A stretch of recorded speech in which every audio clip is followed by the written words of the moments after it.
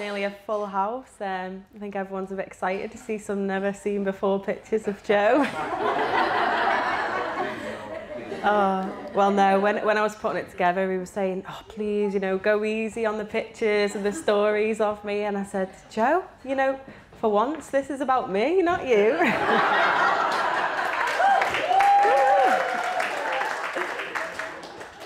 But yeah, I was really inspired from the testimonies of last year, watching everybody share personal things. And I think when they're on the walk, we want to be careful, we don't want to boast, we don't want to be proud, but at the same time it's good to share, and it's good to encourage one another, because iron does sharpen iron, and there'll be people watching online that can relate to my story. So yeah, it's a perfect opportunity to, when we're all in one room, and you know, it's just great, hallelujah. But as you can hear by my voice, I've got a bit of a cold, but as Jack said to me today, when we're weak, he is made strong. So that's what we hope tonight, and we pray over this testimony. It's been 7 years in the making, and I've been telling people, oh, you better be coming to watch my testimony, and everyone says, oh, it's funny actually, I don't really know your testimony, just Joe's, so let's get started. So here is 7 years of plenty in a nutshell. So 2012, when me and Joe met. So from Leeds Festival to Sukkot Festival, from the Magaluf Strip to the Jordan River, hallelujah. Oh, just, yeah, like anybody's testimony, you never think you'll be where you are, but praise Yah. And also, as you can see, BC Becca, before Christ, and AD Becca looks a little bit different.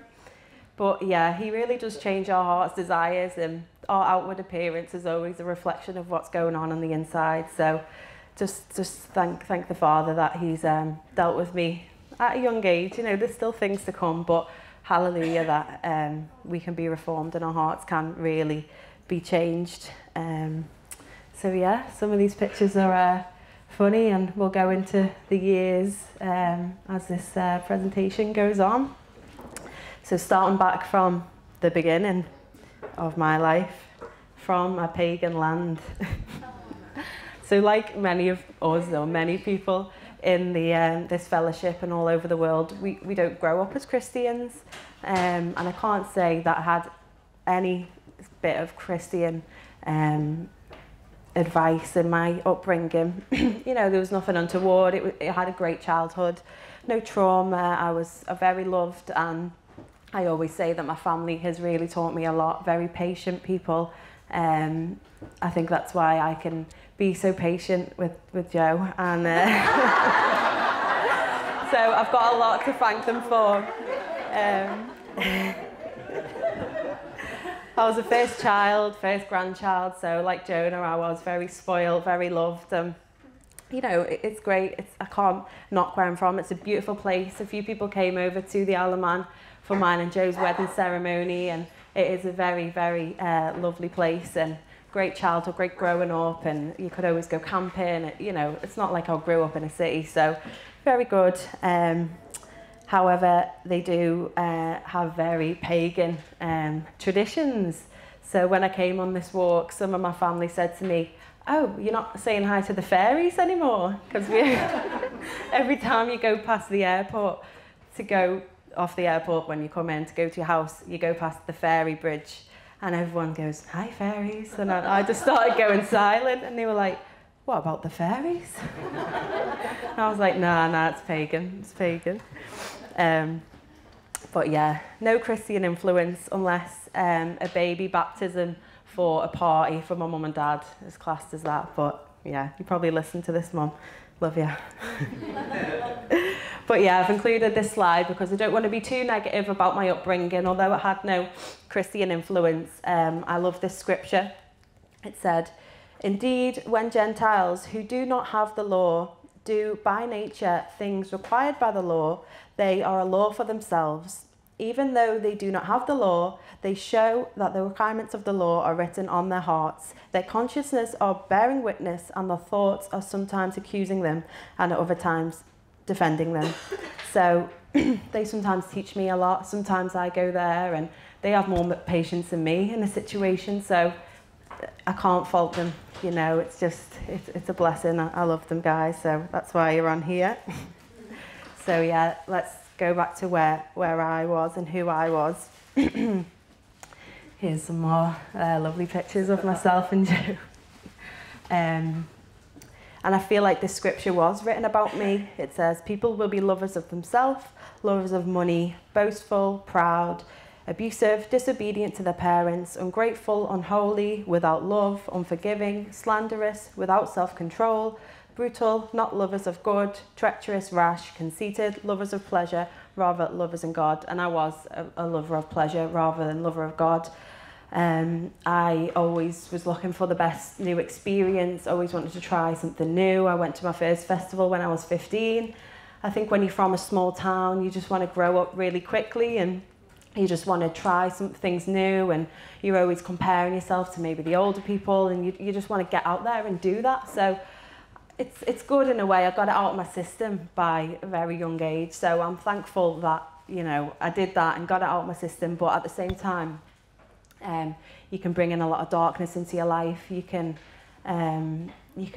just do things that aren't meant to be doing. You know, there's still strongholds in your life that you can introduce by being a lover of yourself and not a lover of God, by being a lover of pleasure. But as you can see at this festival, you can do and have amazing experiences and be a lover of God. God gives us festivals. He gives us this festival where we rejoice. I'm not being funny, but this is the best festival I've ever been to. Anyone else? I know everyone's got a bit of a cold, but it's nothing like that the feeling after Leeds Festival, and you feel like you've got bags of demons on you compared to this, I promise you. So hallelujah that we're here and we can all rejoice and have a good time. So yeah, moving forward to my first Bible. Although I wasn't a believer at the time, for some reason or another, I decided to study RE, religious education, at A-level, and it was my first experience of reading any kind of Bible. It was just the New Testament, but still, they give you these little Gideon Bibles. If anybody's grown up in the UK, you'll remember these ones that they give you in school, and you just had to read them, and it was part of our studies to decode and write essays on the Sermon on the Mount. So this was my first experience ever reading any Bible, and I remember saying to the teacher, why is it written so old-fashioned? I'll never be able to understand this, you know. I'm not going to do well in this exam if I can't understand it. And he was like, you're going to have to, you know. But when I was thinking back of that experience, this scripture came to mind, and it says, the person without the Spirit does not accept things that come from the Spirit of God, but considers them of foolishness and cannot understand them because they are discerned only through the Spirit. So I didn't have the Spirit then at all. I had different spirits. I had spirits of the flesh. I had spirits of myself. You know, I was only getting the A-levels because I wanted to go to university. I wanted to get a good job. And, excuse me, there's nothing wrong with that. I think it's great to have ambitions and it's great to do something that you love. But I wasn't doing that because I wanted to do something I loved. I wanted to do that so I could compare myself to others, so I could get the good grades and earn a certain amount of money. And it was all the flesh, and I was enslaved by them things. You know, I remember actually the night before this exam, I was so stressed, and it was my first ever experience of insomnia. And I remember waking my mum up, and she was like, what are you waking me for?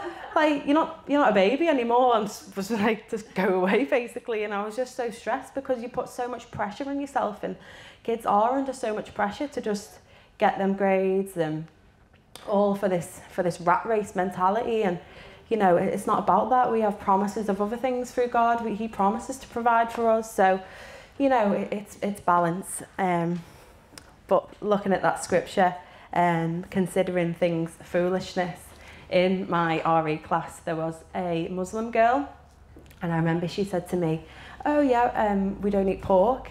And I just looked at her like, oh, so you've never ate bacon? She was like, no, I wouldn't. And I was thinking, I could never do that. And look at me now. So yeah, no matter where you are, if you're watching this online, or if you're a young person today, never underestimate the power of time and healing and life experience. I know your mum might be telling you to go read the Bible and what you're watching is a sin. And you know, your mum is probably right, but never underestimate the power of time and the Spirit, and pray, and you won't even want to watch them things, and God will take them away from you in time. It's just a matter of introducing the Spirit. And if you don't have the Spirit, you won't have the understanding. So I would encourage you to ask for the Spirit, introduce the Spirit into your life, ask it to come over you, ask him to convict you what you're doing is wrong, and I'm pretty sure that it will happen in time. So amen to that. But then my second Bible is when I was a little bit more on the walk. I got given scriptures, and that was even harder to understand. It was like reading something in French, Yahovah, and all these big words. I was thinking, again, I'm never going to understand that. So that scripture was still applicable to me because I hadn't introduced the Spirit, and the Spirit it overflows, and it just keeps giving. It's like it says, it's a living waters, and it'll keep giving you where you are in your life. So you will understand these things in time. You just need to keep focusing on God and asking for the Holy Spirit to convict you and talk to you. So there you go. So just another little snapshot to show where I was. At this point I had met Joe, and we went on a bit of a crazy roller coaster of parties, drunkenness, drugs. I've used this scripture to just kind of sum up where we were. It's Galatians 5 and 19, and it's a scripture that you don't ever really want to be caught guilty under, because it says you'll not inherit the kingdom, and that's pretty serious, you know. Paul doesn't just say these things for any old reason. It's big and it's heavy, and it says the acts of the flesh are obvious: sexual immorality, impurity, debauchery, idolatry and witchcraft, hatred, discord, jealousy, fits of rage, selfish ambition, dissentious factions and envy, drunkenness, orgies and the like. I warn you, as I did before, that those who live like this will not inherit the kingdom. And I've used the translation of the word sorcery, and it says the use or administering of drugs. So it's big, guys. I know some people can translate as pharmakeia and pharmaceuticals, but personally I believe that it's drugs. I took drugs, and I can openly say that things started happening to me. I was the biggest one to say, what, you know, a portal, there's only one dimension to this life, there's no other dimension, but there is. And as it quite clearly states here, you'll not inherit the kingdom for that reason, because you are then introducing the kingdom of darkness and not the kingdom of light.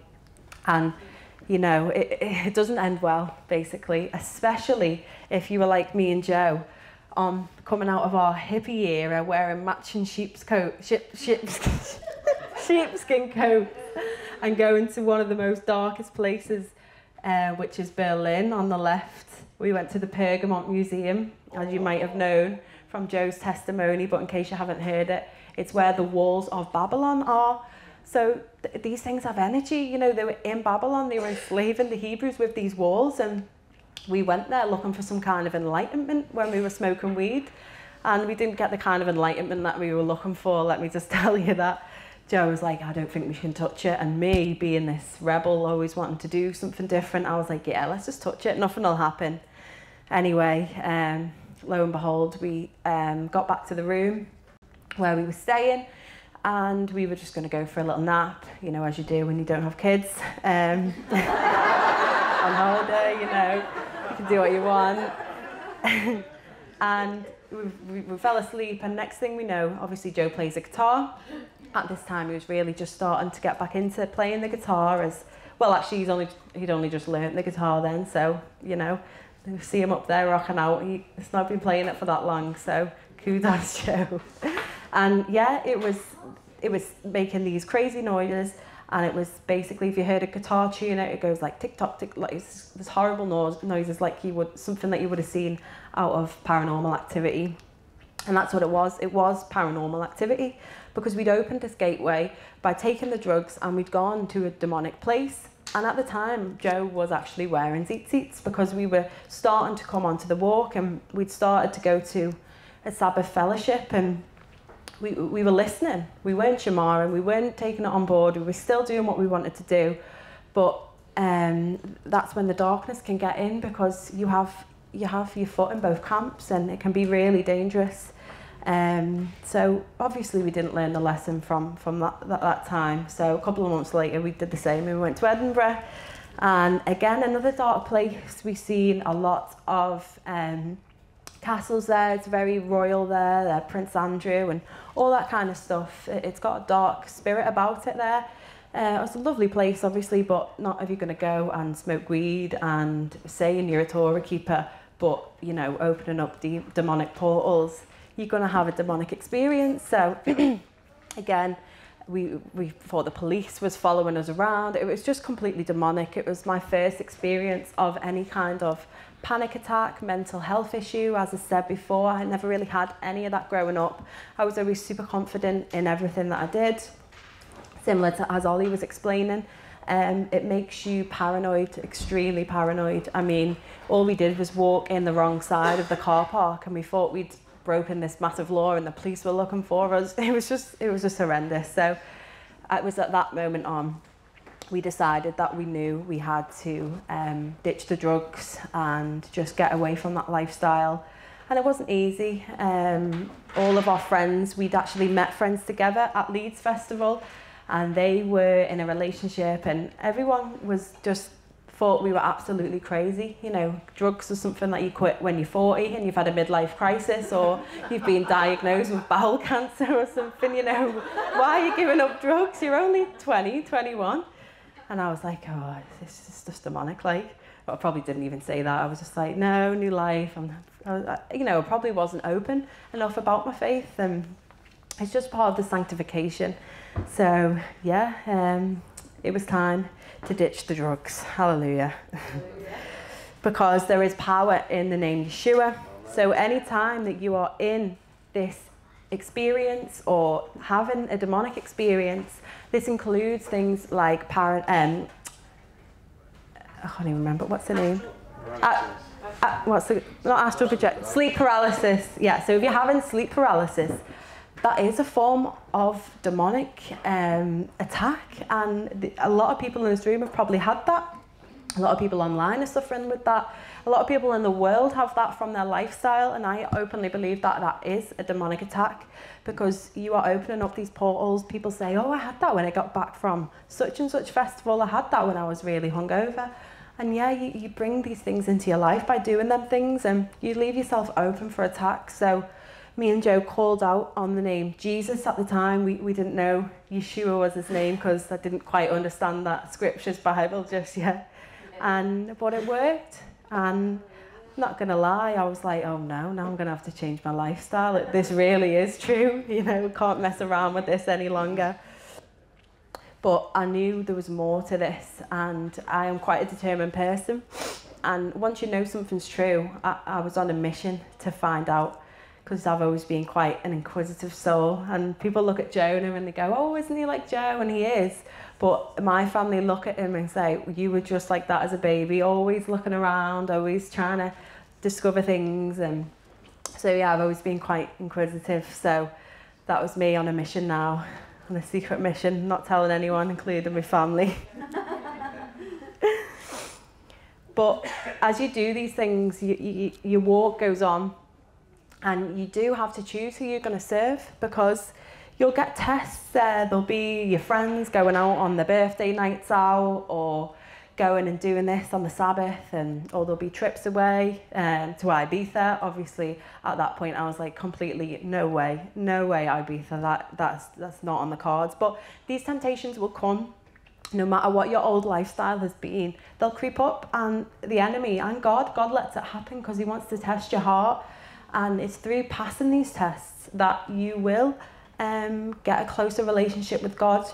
And I've used this these pictures as this is mine and Joe's trip to Iceland. We used to go on a lot of trips, as you've seen. A lot of them were better, some of them were better than others, including this one, because a lot of them would start by some kind of argument or paranoia, or they just never really went well. We obviously had a great time, but there was just always something happening. And I remember this one specifically because it was the first time that we got off the plane, and we prayed and we said, Father, guide us. Don't let us do anything that's not of you. Bless us, keep us in your peace and your shalom. And it really was the first time that we experienced his peace and shalom.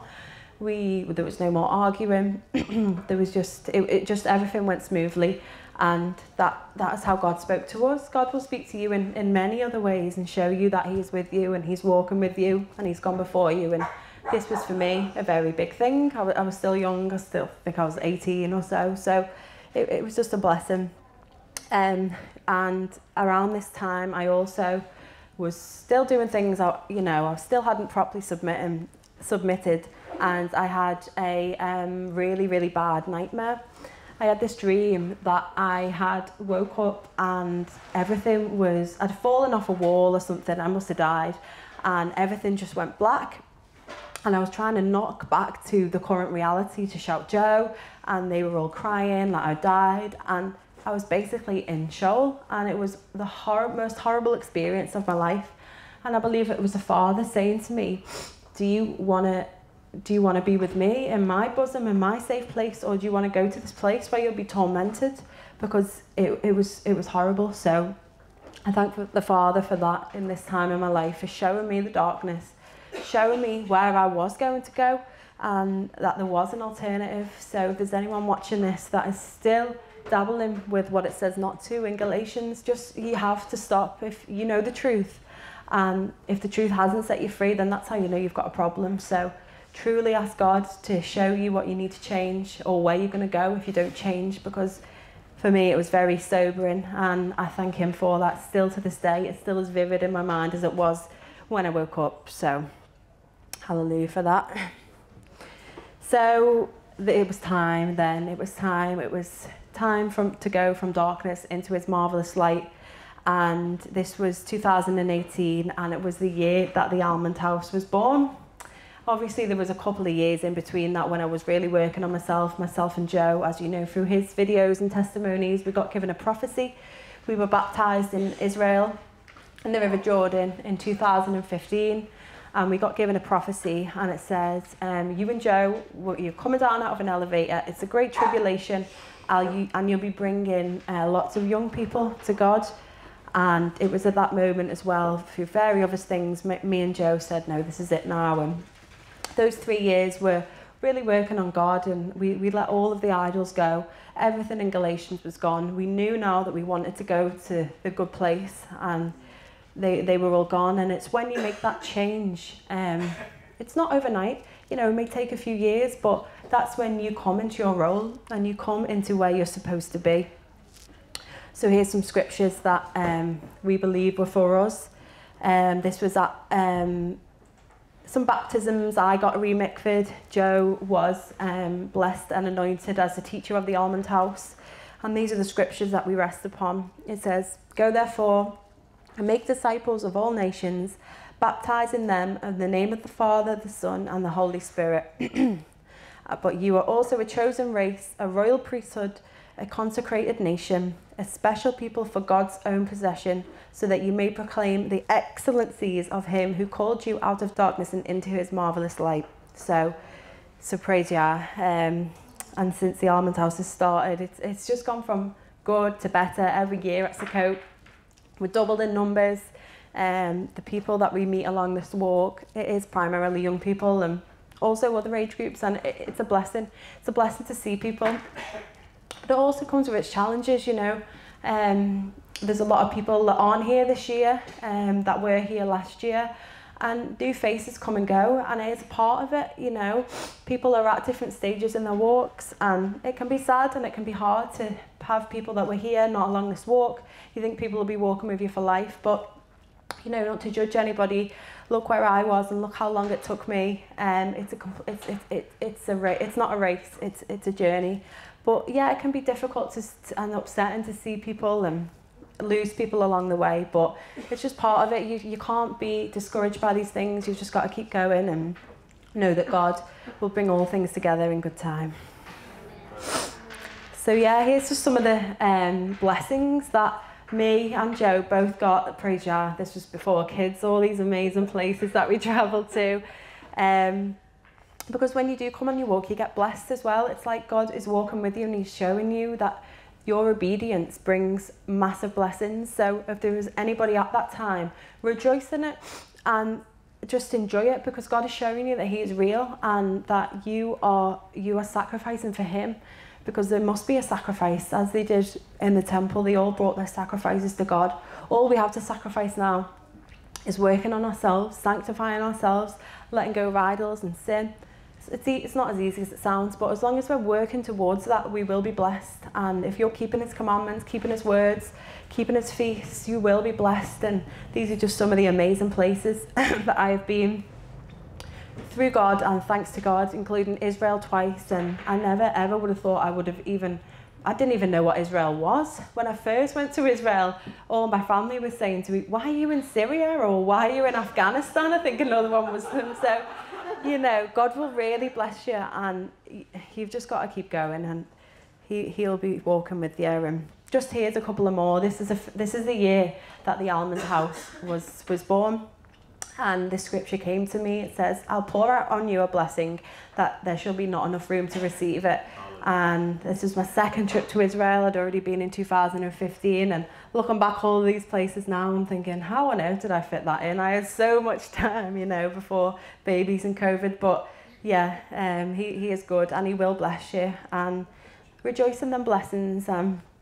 Ask God to bless you if you're bringing him obedience and you're bringing him sacrifices.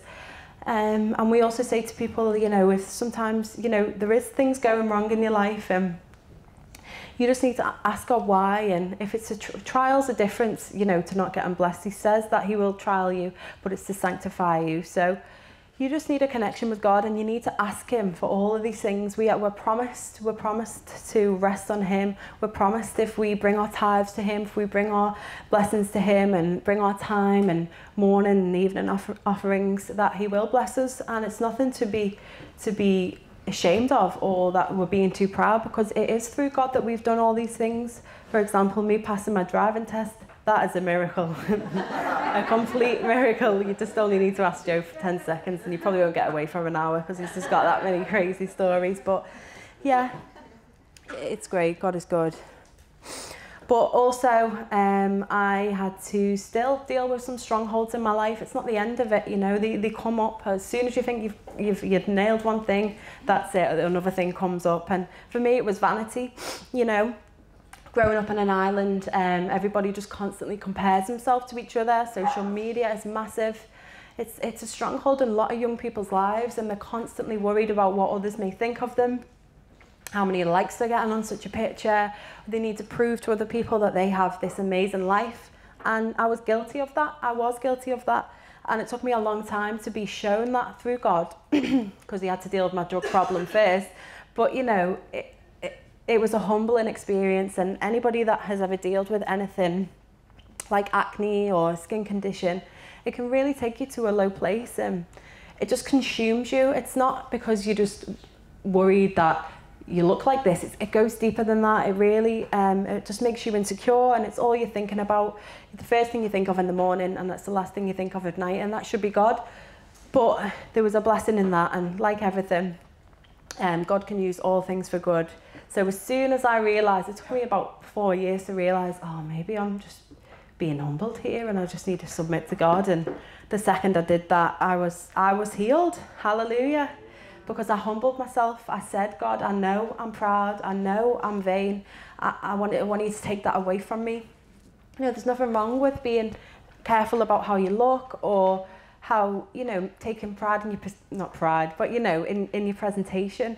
But it's a difference when you cross over, and the energy that you give something, if it's consuming your whole life and you're constantly worried, that you want to better yourself, as a lot of people, young women, do today in society. And I know how much of a grip that takes of people's lives. You see people with constant, just want to change themselves, and it's a stronghold, and it takes complete control of your life. So yeah, I met this guy we've got an allotment, and he said to me, oh, have you ever found any vitamins or taken any vitamins for your skin? And at this point, I'd literally tried everything. My wedding was coming up, and I was going to pay private thousands of pounds, like lend money off grandparents to go and take this drug called Accutane.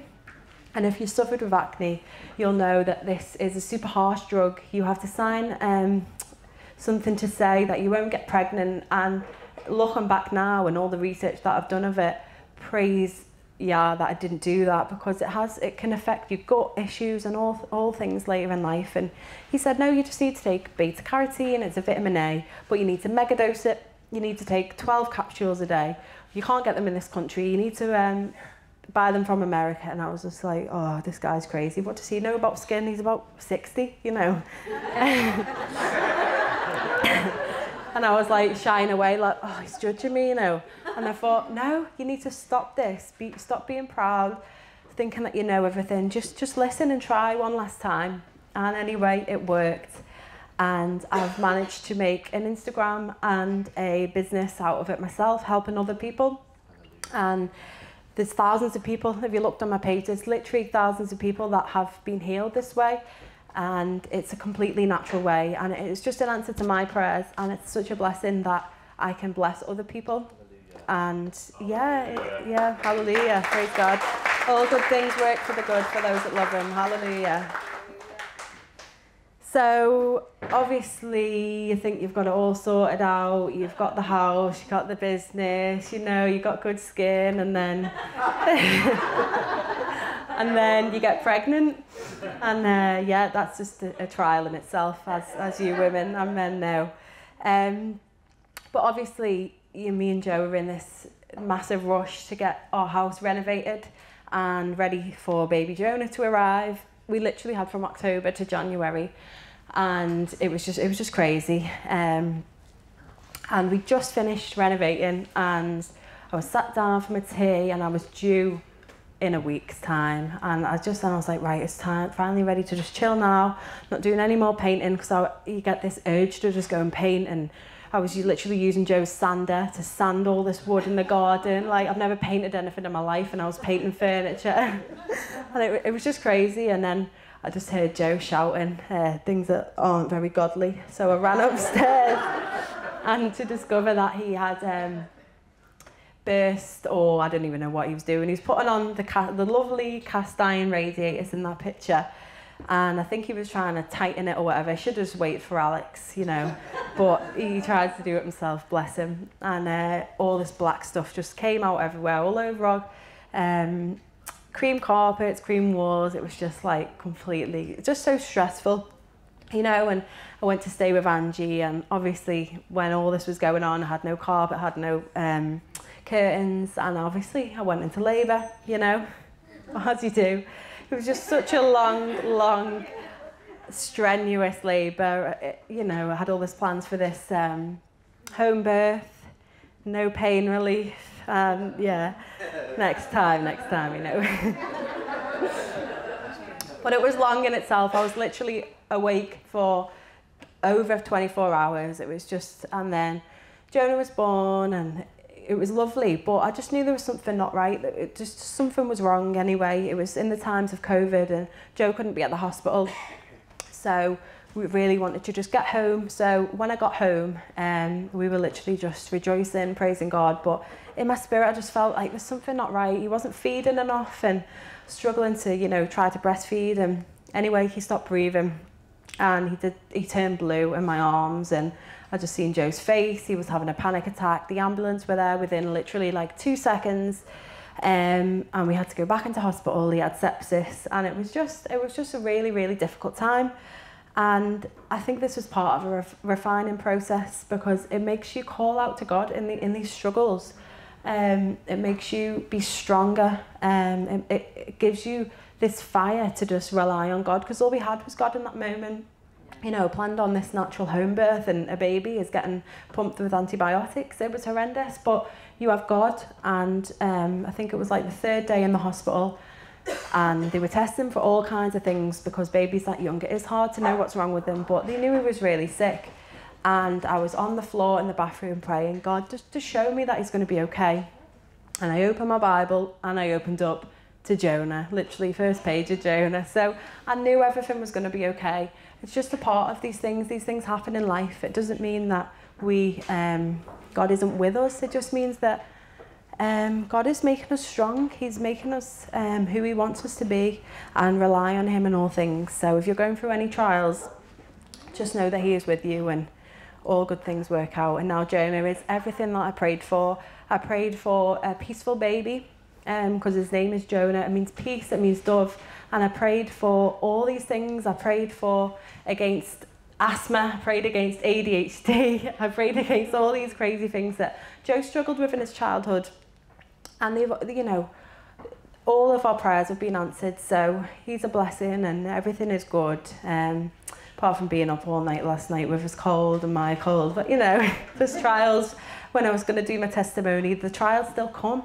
You know, I felt ill all day today. I was texting Jack like, oh, I might have to change it till tomorrow. And he was like, well, when we're weak, he is made strong. And I was like, no, I've got to do this. So yeah, they're still going to come, but it's God testing your heart and God showing you that he is with you, even in the valley, the shadow of death, he is with you. So hallelujah. So this is my final slide now, and it's just to talk about my next chapter, and it's dedicated to being a wife and a mother, and it's Proverbs 22:6.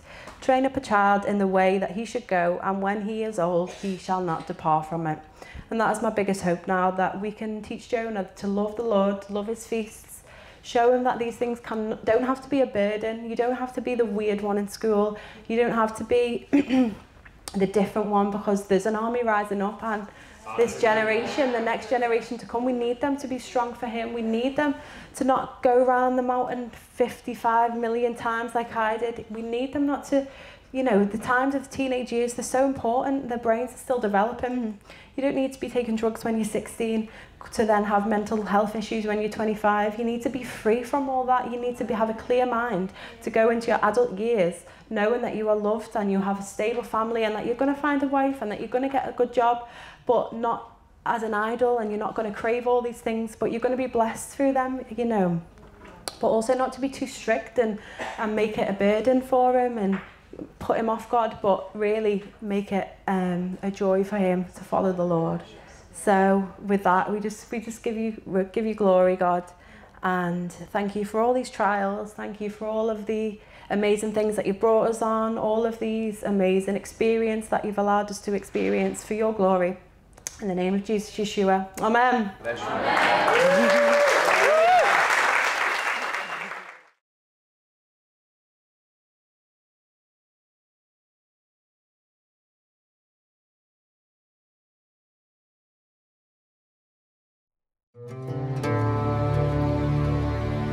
Amen.